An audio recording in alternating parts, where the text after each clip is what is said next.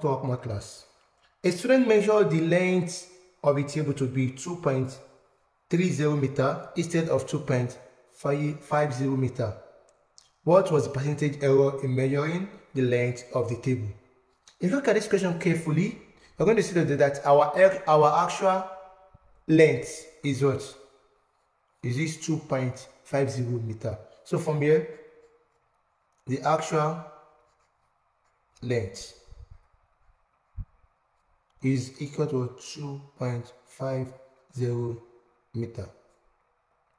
So the measured length, measure what?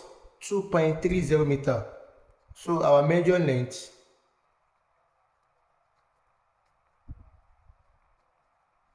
is equal to 2.30 meter.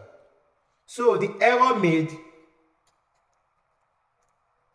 error is actual length minus the measured length. So I have 2.50 meter minus 2.30 meter, which is same thing as 0.20 meter.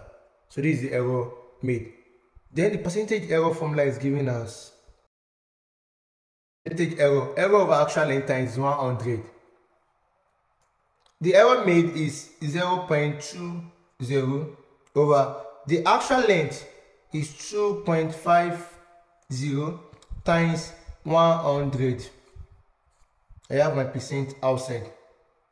So 0.20 times 100 is 20 over 2.50. So 20 divided by 2.50. What's going to be the answer? The answer is equal to what? 8%. So our final answer is what? 8%, which is what? Option B. So this is our final answer. Can you subscribe to my YouTube channel for more exciting video? Assalamu alaikum.